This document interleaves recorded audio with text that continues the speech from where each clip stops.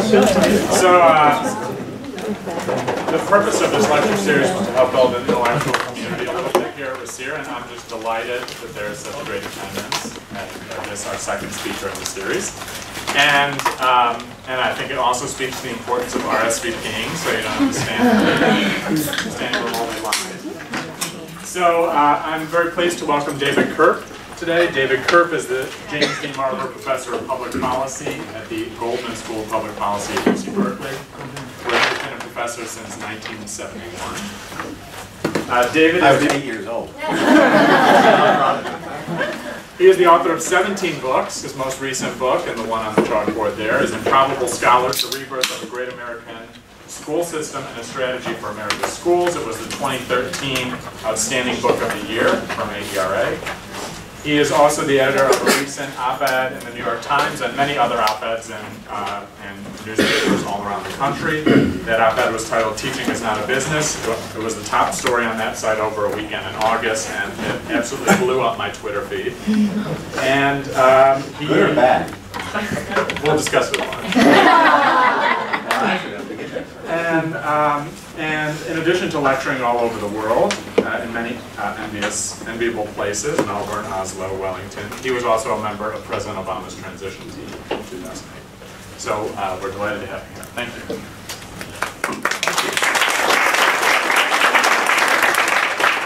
So I do want to begin where Morgan referenced that piece that appeared in the New York Times, which I thought was going to be as anodyne, as harmless a piece as I could imagine writing. When I'm talking about why it is that human connections are essential in education, you can't, you can't create teacher for the curriculums, you can't, technology is the answer to the universe. You're not going to, market incentives aren't going to do it. And it was interesting. This, as Morgan said, it was the most widely emailed piece of the day. It was the 7th most widely emailed piece in August.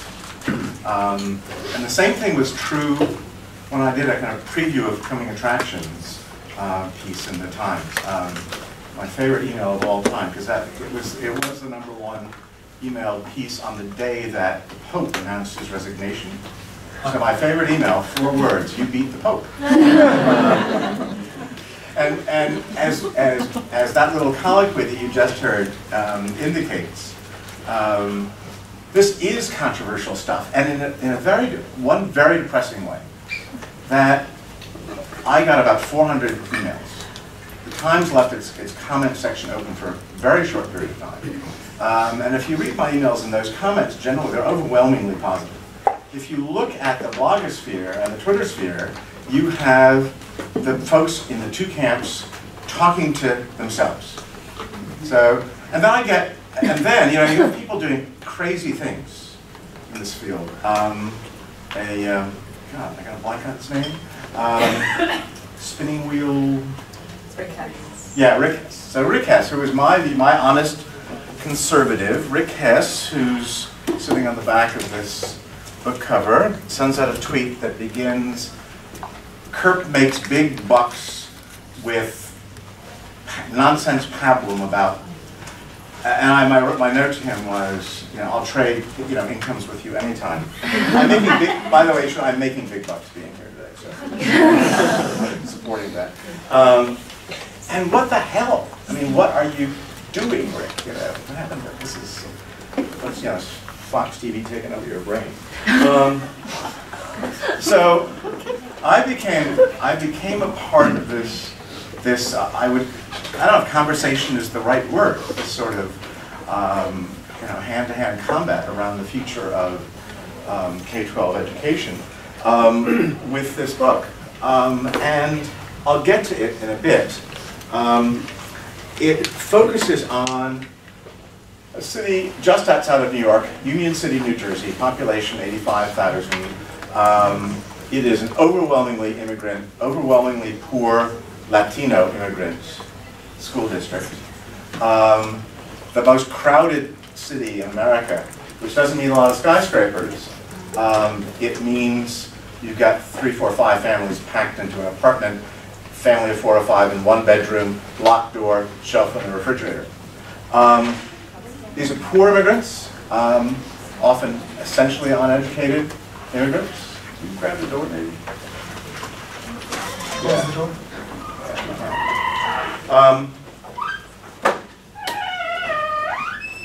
Exactly the kind of students who most school districts give up on. And what made Union City worth paying attention to was the fact that it had a graduation rate of 90%. National average graduation rate now has crept up to about 80%, and about 75% of those students went on to enroll in college. And rumor has it that this is a good read, so to a lot more about this. And the book became controversial because it didn't fit the agenda of the folks who have adopted the label of reformer. When I finished writing this book, and I spent a year in Union City trying to figure out what had happened there. Why is this place so amazing? It dawned on me that you know that special ed kids are entitled to receive an individual education program, an IEP? Well, in effect, Union City gives IEPs to all of its students. It doesn't call them that. It's not a formal process, but they're not batch processing students. And I'll say a bit more about that down the road. That's amazing to imagine a district doing that. It's amazing that at an elementary school where I spent a fair amount of time with 800 students, the teacher could do what she called party planning. In May, she devoted the month to figuring out which kids would go with which teachers in the next year. So you know that some kids need a kick in the pants, some kids need a hug, some kids really work well together, others should never be in the same room. You're trying to match kids with, that's extraordinary, right? It also makes it hard to think about value-added test scores because you're getting very different kinds of kids in those places. So in the book I wrote before this, called Kids First, I said, here's the policy golden rule. Policy golden rule is every child deserves what you would want for a child that you love. Not necessarily as fancy with all the bells and whistles, but all the basic systems of support. And I thought that today, instead of giving my standard sort of version of this book lecture, I would step back and look at the issues in terms of this theme about the power of personal connections, the IEP for all kids. So the reformers model, let me suggest to you the importance of framing issues, right?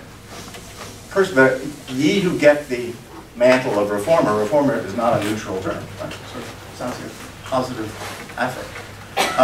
So on whatever issue you're working in, very important in policy and politics to figure out a way to define it that gains some currency. Well, this is the reformers. And basically they look to business to solve the problems of a broken system. So whether it's markets and competition on the one side, or the more fancy current version, Clay Christensen, Harvard Business School professor, talking about disruptive innovation, that's what education needs, the argument goes. So if you think about the test results and the high-stakes reading and math test as the equivalent of the bottom line of the company. Companies shut stores that aren't doing well, and they open stores in more promising territories. The reformers shut low-performing schools and open new turnaround model schools, in the theory that it will accomplish the same thing. Technology is another one of these sort of key factors in this story. And Clay Christensen, who is really a very interesting guy and a very smart guy, comes to various fields outside of the business world, and he writes this book called Disrupting Education and says that by 2020, half of all elementary school kids will be learning everything online. He has since moderated that point, and I think that's important as a segue. I mean, now he says, for a whole bunch of reasons, the K-12, a large K-12 institution is not going to be changed in that way. You're going to find technology blended with other forms of learning, which is true and is smart. And I realize that the word technology in this town is a loaded term, right? Any iPads to be seen amongst you?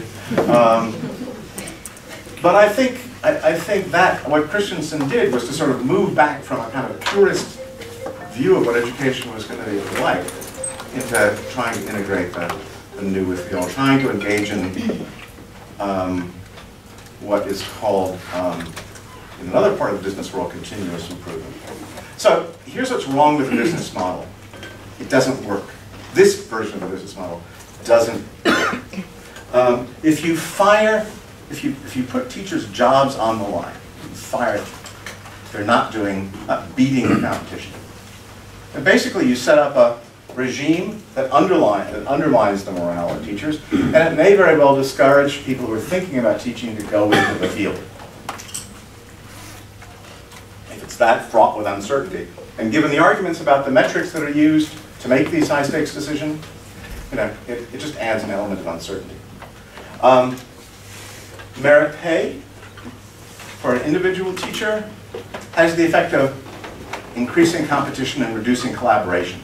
Because what you want is that teachers in third grade, who I talk about in this book, working together to do something better than any one of them can do. If somebody asked me what unit I would think about, if I was going to reward anybody in a school, who would it be? It would be ideally the whole school, but certainly the grade. Because then you really are encouraging the sort of behavior that you want to encourage. There's no evidence that closing schools because of low test scores results in better schools, even though there's a whole new cadre of folks who come in. Charter schools are the competition model in the broader market. The best ones are fantastic. The worst ones are utter disasters. Have a look at the online charter schools and the data which suggests that kids who started out ahead of their peers and who go to an online charter school lose a fair amount of ground. That has not kept a number of states from welcoming them with open arms. But overall, the data doesn't suggest that charter schools are the answer, that they're going to do better than public schools. And vouchers, the same thing is true.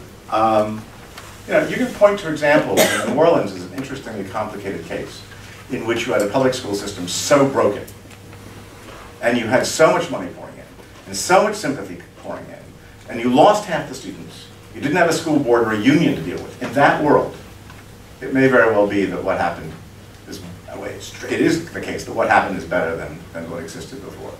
But New Orleans is not, for all those reasons, is not the universe. It's a simple fact that even if you take the really good charter school systems, the charter school systems that are learning, and in this new book, How to Teach, it's a lovely conversation about the learning that went on inside the best of the charter schools movements as to how you combine teaching character and teaching academics. They're not going to begin to reach 62 million kids. There isn't the bandwidth to make that happen. And so David Brooks, writing in yesterday's New York Times, bemoaning the fact that the World Health Organization isn't really set up to respond to a problem like the Ebola problem, and that we're not really, that nations aren't prepared with integrated structures to respond to something like ISIS. That you have to keep doing this every time, says, what we need is big, stolid agencies, the bulwarks of civil order. Public management matters. Well, my way of borrowing that line is just to say that public schools are the structure that are going to educate the lion's share of kids. So you can either sort of forget about them or demonize them, or do what you can to make them better. The guts of an education program connects a talented teacher, an engaged student, and a challenging curriculum. And you can add lots of things around that, but that's the guts of what's going on inside the education apparatus. If you read the reformers, you don't find any discussion of teaching and learning. You find a discussion about competition in markets. My buddy Rick Hanashek up at the Hoover Institution, and very, very influential in this field. Basically describes teaching as a black box and says, I have no idea how you do it, but I do know that teachers are going to respond to incentives, like everybody else.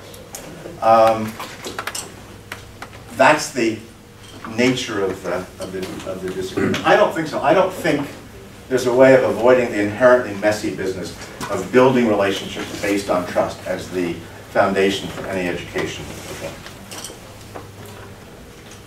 So I don't want to sound like I'm an anti-business guy, because I'm not. I just think that the critics of the system have picked the wrong business models to look at. So back in the 1960s and 1970s, a guy named W. Edwards Deming had an idea for how to improve American industry. Industry wasn't interested. He goes to Japan. He's widely credited as being the architect of the Japanese miracle. He comes back to the United States. He becomes the guru of the Fortune 500 companies. What does he talk about? The mantra: improve constantly and forever the system of production and service. Plan, do, check, act. That's the model. So this is where, for example, on the assembly line, you engage the people who are on that line with much more responsibility, and they get to decide when to halt the production of parts rather than the system operate where they're just doing little bits and pieces along the way. Plan, do, check, act.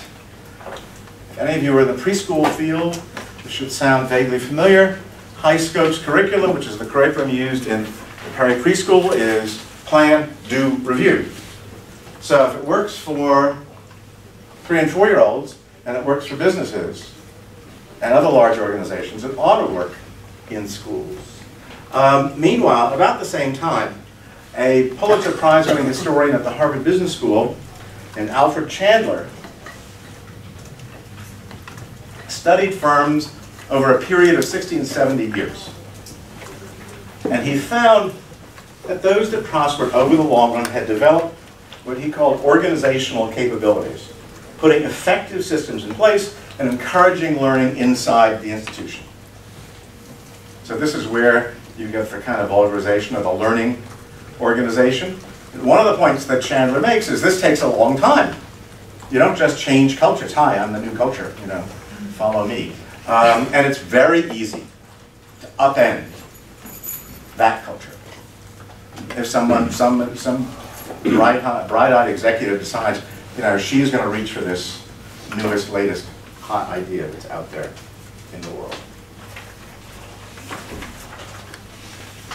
Same thing to come closer to the present. You read the stories of how Ford Motor Company, which was deeply, deeply in the hole, 2007, becomes the most successful car company. You find that they bring in a CEO who does two things. He simplifies the product line. This is what we do. And we're not going to change what we're doing every other day because we think that's the kind of car people want. No, that's the kind of car people want. We're going to build what we think is going to work. And we're going to establish a culture of cooperation by a mechanism that's sort of like what I suggested about teachers. You know, in the past, the culture had been cutthroat competition. I get a bonus because of what my division does. I'm going to undercut those guys because I want to be much better than they are. He establishes as the metric for pay how the company does. So all of a sudden, everybody's got an interest in how everybody else is perceived. Every education and youth-serving organization that I know anything about has at its core the need to strengthen personal bonds, to bake that kind of individual connection into the organization. So, preschools, intimate worlds, where you have kids working, exploring, and you have the teacher, the adult, hanging out, spending time, leaving the kids on their own, but there's always an adult around to help guide that exploration. Success for All is a reading and math program, which has been an elementary school program, which has shown more success over a long period of time in boosting test scores in the toughest school districts and the toughest schools in those school districts in the country. It's been around since the early 1990s. In the land of education, that is, you know, the age of the brontosaurus. And they've survived. They've survived. And one of the keys to what they do is that the students keep the same teachers. The teachers follow the students. So that means that the kids have a number of adults who know them well, and the adults know the kids well. There's a new program called Diplomas Now. Interestingly, both of these programs developed at Johns Hopkins. Seems to be a hotbed of new ideas, and that program began when a guy named Bob Balfant noticed something really simple. You could figure out by 6th grade who was going to be in trouble, and you could look at the kind of variables that it doesn't take a genius to figure out. Discipline, low grades, absenteeism. That's it. Almost a perfect correlation to school failure. The problem is nobody was really doing that in a systematic way. So you connect that with a set of supports for the kids in those schools in general, what I call love bombing those kids with the urban core folks who are hanging out, they're kind of their best older buddy, and for students whose problems are more serious, the teacher and staff figure out what that kid needs individually. It's a famous study of the Chicago public schools, one of the best quantitative analyses that I know of what makes for success and failure. And that book identifies 100 schools that did better than the demography of the school would have predicted, and 100 schools that did worse than what the demography of the school predicted. And what you find is, as they say in that description, you find the establishment and the maintenance of trust-based relationships as a very important variable.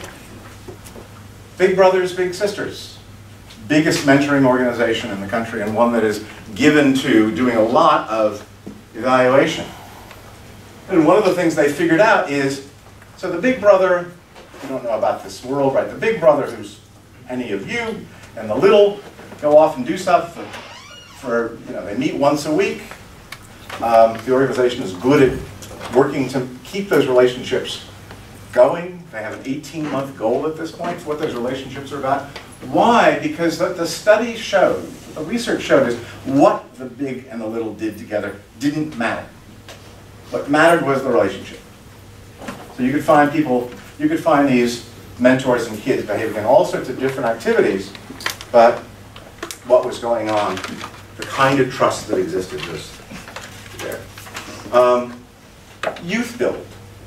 So Youth Build, I'm looking at organizations that I tracked down last year and trying to advise a foundation on how, if it cared about kids, what kind of programs had a long track record, an evidence-based track record, and a capacity to grow and expand. Not the little projects here or there. And whatever Youth Build takes high school dropouts, about a third of them have a child, about a third of them have been in prison or jail. This is the population on which schools have given up. 71% of the kids in Youth Build graduate high school. And the program combines academics, getting these kids prepared for the exam, and some kind of meaningful work. Whether it is building houses, where it started, or something in the medical field, or something in the tech field, that's the combination.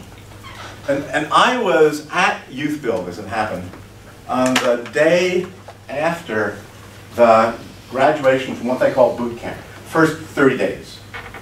And these are kids who not only might you hesitate, look twice at these kids if you were walking down a dark street, they would hesitate looking at each other in terms of, which gang do you belong to? They were, a teacher's dream. They were bubbling over with enthusiasm. And so I asked a bunch of them individually, why, what's happening here? And the reaction was the same. In high school, big high schools, the teachers didn't care about us. We were just wash us through. here they have your back. So that's my fancy research way of signaling what I think is really crucial, because every place I go I find it. There's a program developed at City University of New York, developed for community colleges, now being expanded to the four-year schools. It has doubled the graduation rate. So as you may know, the graduation rate in community colleges, the four-year graduation rate, is about 32%. That was what it was at City University. It's now 64%. And that program has been expanded at the state of Ohio and a number of individual community school districts. If you read the research that they have done, and you listen to what the students are saying, the monetary support they get matters, of course, at the margin.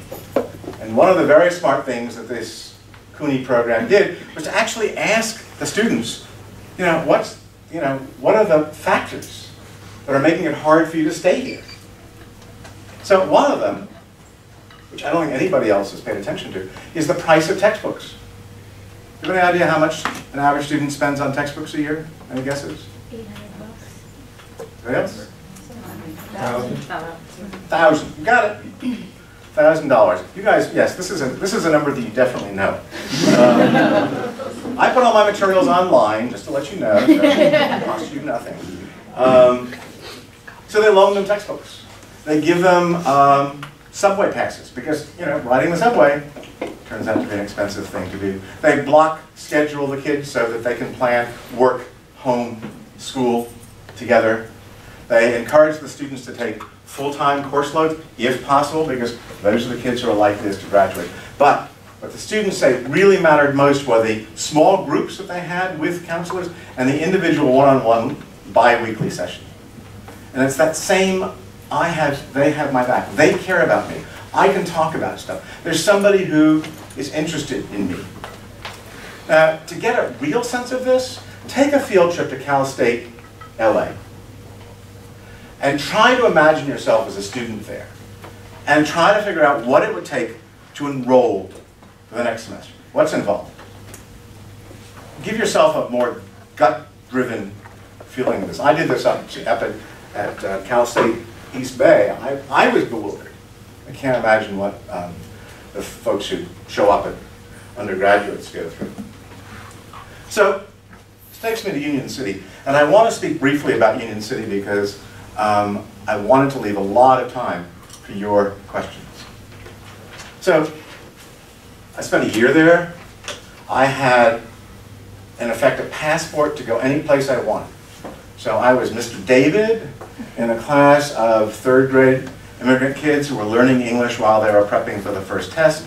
I spent time in that school, which is one of the poorest elementary schools in a poor town. In other schools, I sort of followed kids up the track who, they would go to middle school, they go to middle school and high school, and like so. Hung out with the superintendent and the top administrators, wandered into the mayor's office. The mayor really is some combination of Mother Teresa and boss Richard Daley.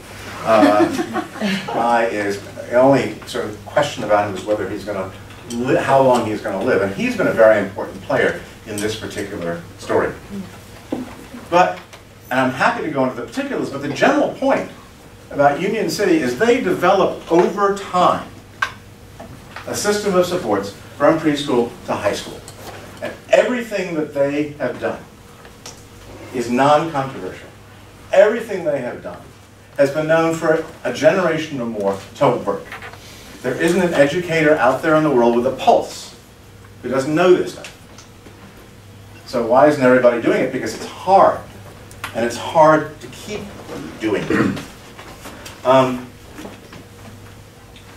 Part of what's hard is building a culture in the school system that combines what I was calling a culture of abrazos, culture of hugs, embraces, with a culture of respect, and high expectations.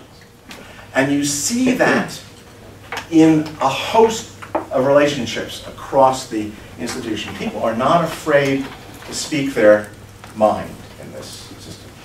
My favorite moment, I wanted to capture what that meant. I was sitting in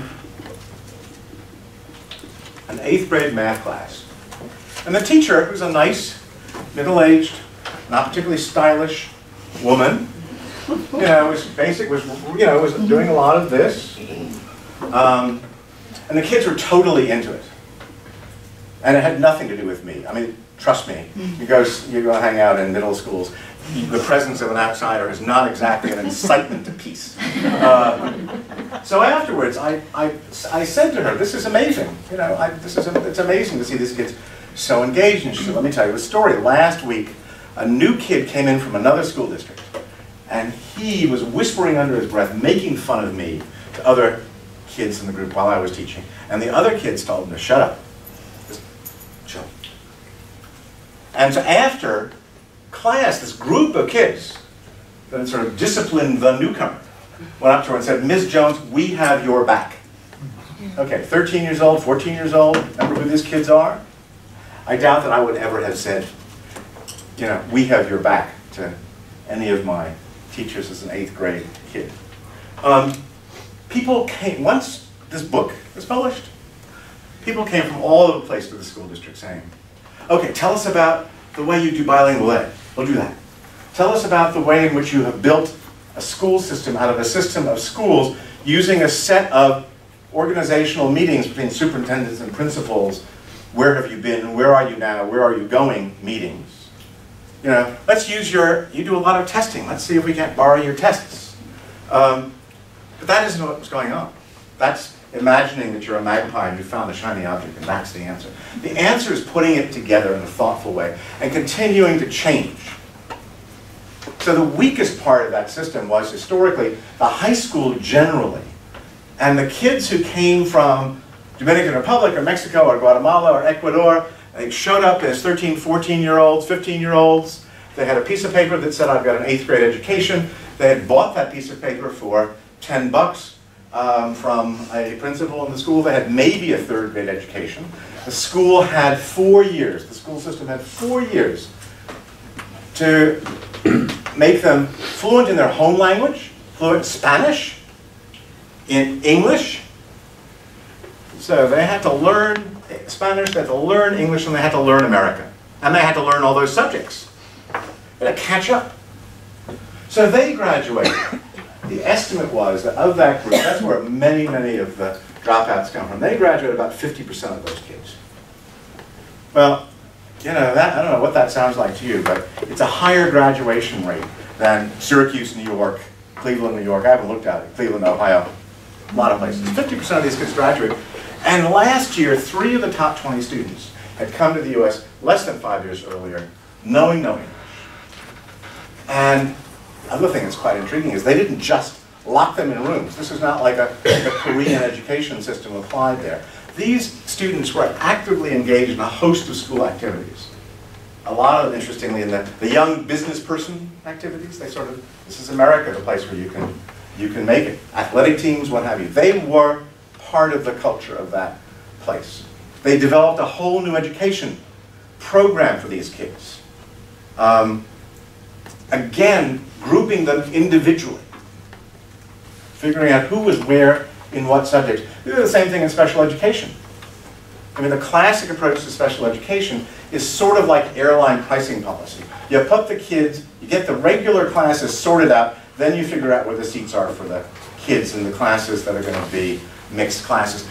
Union City's high school starts with the special needs kids, figures out what mix of separate classes, classes with a tutor or aide in the class, and classes where the students are on their own, what mix works for each of these kids. That's the starting point. And they build everything else around that. So, I just want to end by saying that this is not dramatic or flashy, right? This isn't disruptive anything. It takes a long time to do. It takes stability in school systems to do. And it's not just a Union City story. I looked at districts that were bigger and littler, Latino, African American, some combination of African American, Latino, and poor white, unionized, non-unionized, elected school boards, appointed school boards. I was trying to find any evidence of districts that had done better on the achievement test, which is the metric that I had available to me, better than the demography would have suggested. And then I had no idea what I would find. And what I found was quite consistent with what the Union City schools were doing.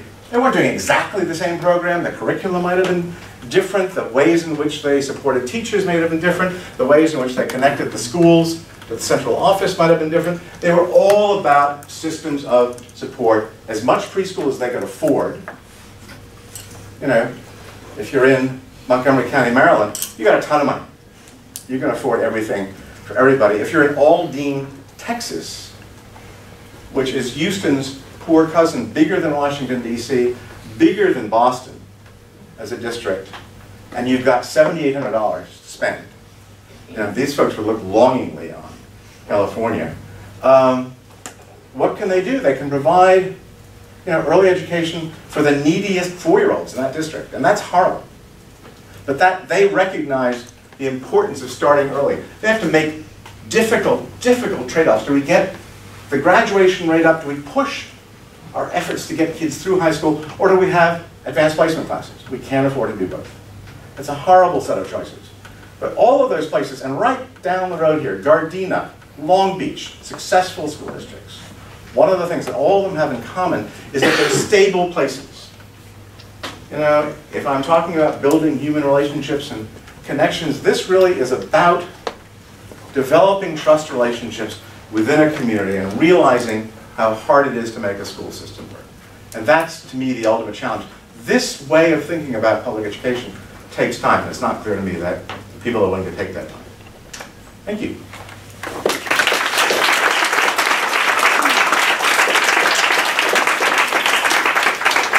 So we have, what, 20 minutes or so? Questions, comments? So we were talking a little bit before about this. So a lot of us in the room study Los Angeles Unified. And I've studied New York City, and I've studied places in Florida that are much larger. So, and I know you know that it's not an issue of size, and you give the Montgomery County example. But I wonder, what are the implications of what you've learned for some of these larger systems that really aren't, and don't have the capacity, they have the politics, and they don't have the stability? Well, what's to be done? So, just sort of little recapitulating the conversation that we had. I was in New York City, and I was sharing a stage with Carmen Farina, who's the new school's chancellor. Lifer in education, smart person, wrote a really excellent book on school administration that nobody's ever heard of. Truly. And I read it because I was going to appear in this conversation with her, and somebody said, Carmen wrote a book. And I thought, oh. And it's really superb. And we spend, you know, an hour in this conversation, and I said, somebody in the audience, it's New York, so somebody in the audience says, so what's in it for us? And I said, I would have thought, I have thought, that New York, Chicago, Los Angeles are districts that are too big to succeed.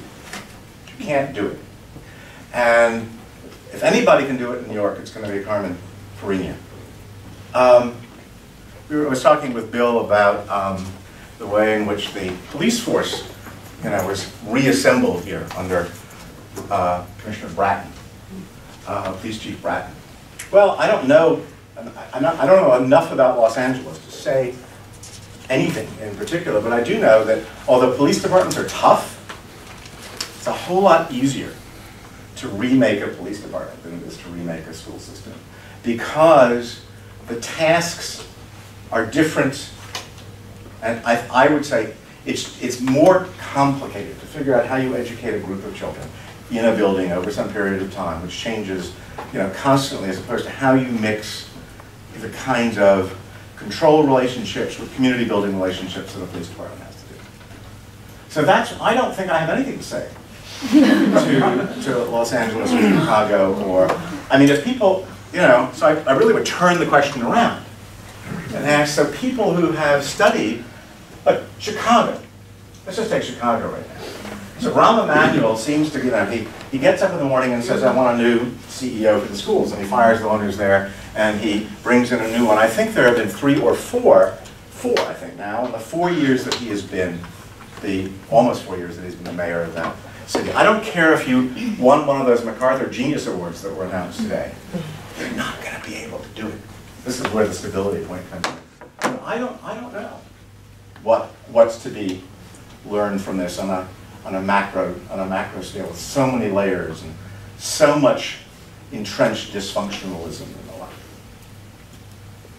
I know that charter schools aren't the answer. You just can't open enough charter schools to educate all the kids in Chicago or Los Angeles. And vouchers certainly aren't the answer.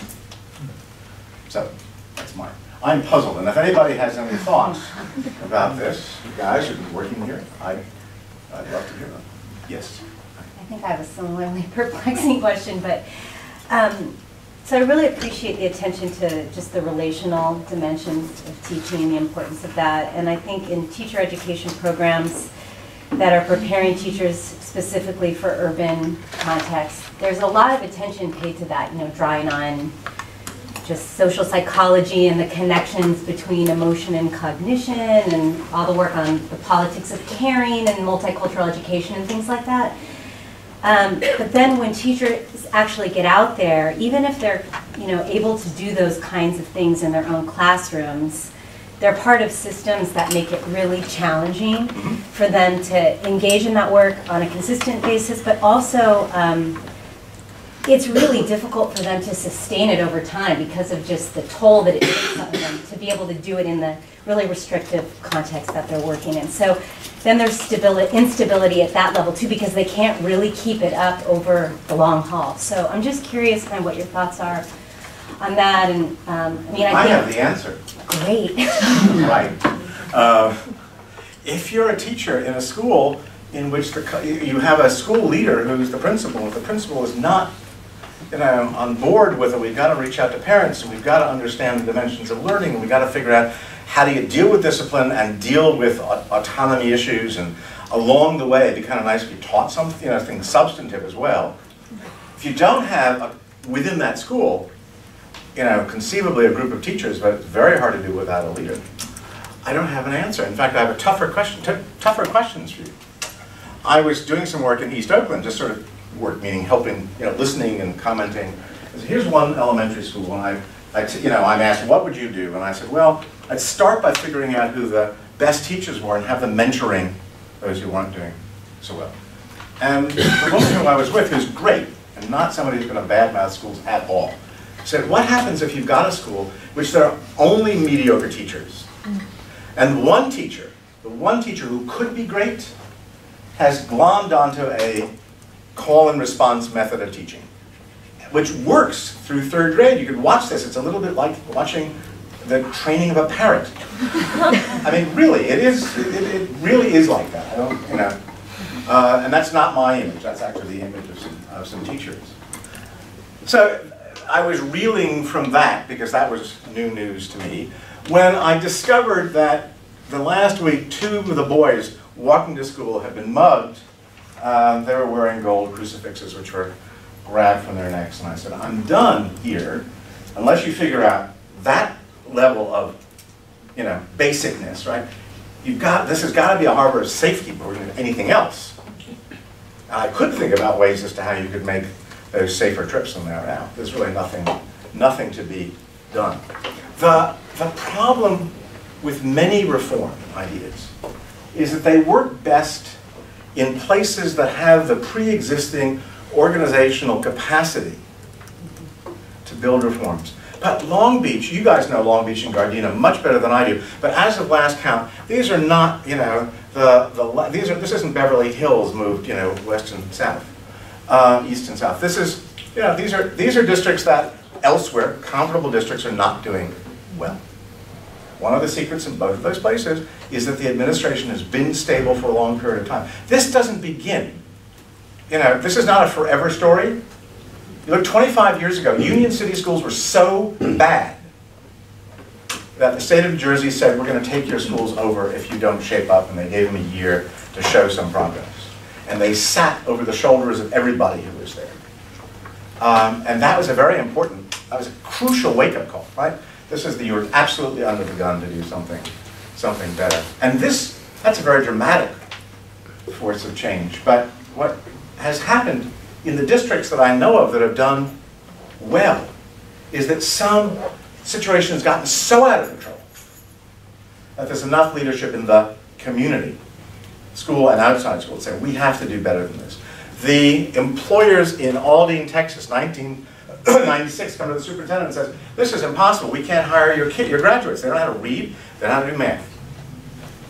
That's a crisis. In Sanger, California, farm town, just outside of Fresno, teacher union relations with the school system were so bad that there was a billboard outside of town put up by the teachers union saying, respected teachers, don't stop here. Sanger, unfair to teachers. That takes a level of animus, real level of animus. You won't find that now, but that change didn't happen over the course of a year or 2 years or 3 years.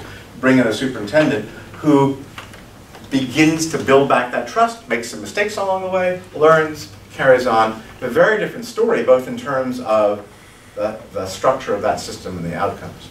Sanger is small, by comparison, Gardena and Long Beach, small places. And within a school, unless there's a group that can work together on implementing change, it's almost impossible. If you're a teacher in a classroom and you've got a kid who really cannot be contained in that classroom, and you can think of the things that a kid could do that would mean this kid has got to go elsewhere. And so this is the kid that you send to the principal's office. The principal's office sends him right back to you. Okay, what do I do? Right now, a teacher, what do I do in this situation?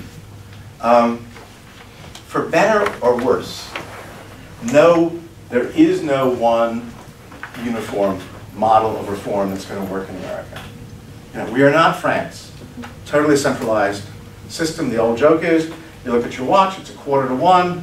Every fifth grader across the land is reading Rossier. We are definitely not that.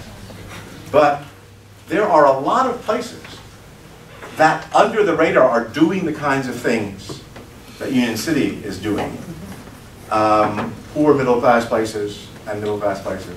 I know that because I get a bunch of phone calls from folks who say, I think we're kind of doing this. We'd love to hear more from you as to what you think about us. So if the lens is Los Angeles,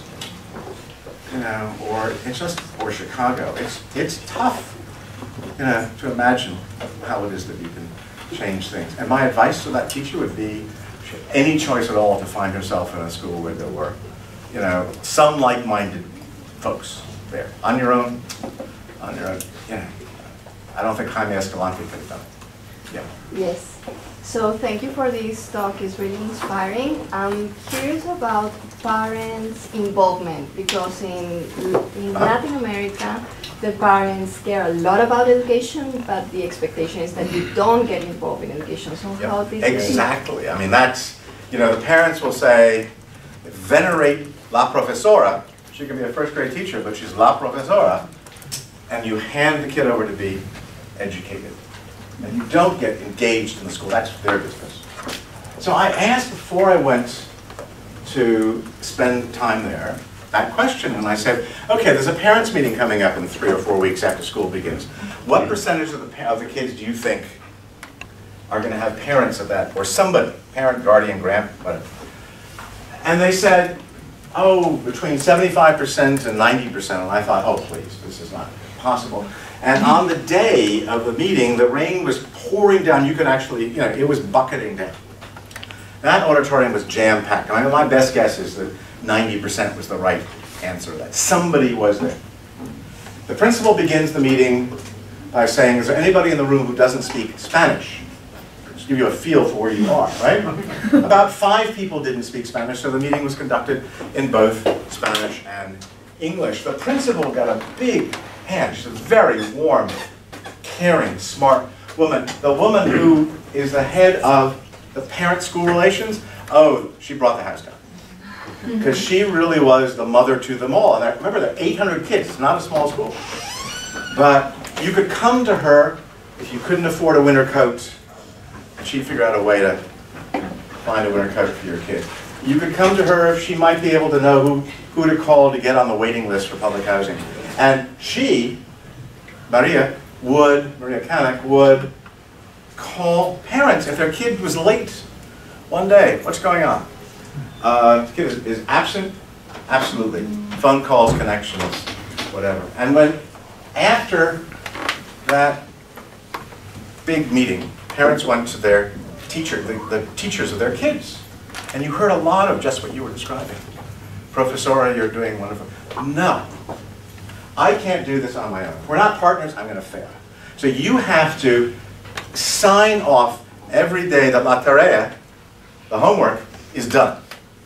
And they actually started figuring, when can you actually, listen to your child read? Well, mom's working piecemeal here or there. And they worked out a half-an-hour block when the child was picked up by mom.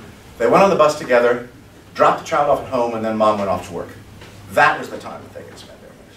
One by one, very individualized strategy being built. A lot easier, as you know. Preschool, you're going to get lots more parents involved. Elementary school begins to fall off in middle school. High school, any place. Is my kid in trouble? Then why are you calling? But that's the way that is. But again, this was not something that happened overnight. This was a Cuban town. This was the second largest concentration of Cubans in America after Miami. This was Havana on the Hudson. And that population, middle-class professional folks fleeing from Castro, you had a district that hadn't accommodated itself to that reality. As soon as they could get out of that system, they started going to parochial schools. So enrollment started declining. Now, 2 of the parochial schools in town closed. Because these parents, and this next generation of parents, think that their kids are doing better in the public schools. It takes time, but it happens. Maybe one more question? Yes, ma'am. Thank you for your remarks. I recently read a study that talked about, it was based in California, it talked about African American students were 4 times more likely to be absent. The big major factors were poverty and disciplinary structures. So I'm hearing, your insights about these spaces that students can richly benefit from, but what about those inequitable structures that keep them out of the classroom? How can those be addressed based on your insights? Well, I'm going to give you a part answer to that question and come back to it here. I was asked at one point a book about African American male youth, because the boy story is a whole lot different from the girl story that you're describing. That's really where the biggest concern is. So I was asked, so what do we know that works for African American boys? What kinds of programs do they do better than you'd expect them to? You start with preschool and Head Start and the class size reduction programs, and you work your way up the ladder to things, the kind of programs I was describing. The program in which you get mentors in the schools kind of palling with kids. You get them connected to things like Big Brothers, Big Sisters, or the variants of those organizations in the inner cities. And I looked at this array of programs, and what I did was to ask the researchers. There was no data that I could find that looked at just isolated African American boys as opposed to girls. It was all African American, Latino, etc., or boys and girls. So I had them run the data on the successful programs. And lo and behold, the ones that really made a difference were the ones in which close attention, individual attention, was paid. And my favorite example is that reading and math program that I described, where the teachers follow the kids. Well, after any program like that, you're going to get fade out over time. Right? They're going to lose some of the boost that they got, some of it. The African American girls didn't lose a lot. The African American boys lost a ton, suggesting something about what the schools needed to provide to them. So, that's what I would, the other thing I would say is, part of the mantra of the quote reformers is no excuses. I mean, that's, just listen to, as if poverty were an excuse. So if you're there in this model, and this is something that the best of the charter school folks have been learning, and that's what I've been just, again, I'm in the middle of reading how to teach, and I'm getting a feel for what that's like. If that's your mindset, that you're there to teach reading and math, and by God, you're going to drill it into them. If that kid in this charter school, forgot his belt and his school uniform, home he goes. It's not going to work. It's not going to work. So that's at least the best I can do for now. And I'm happy to stick around if the room is stick around and we'll talk about that. Sure. Thank you very much.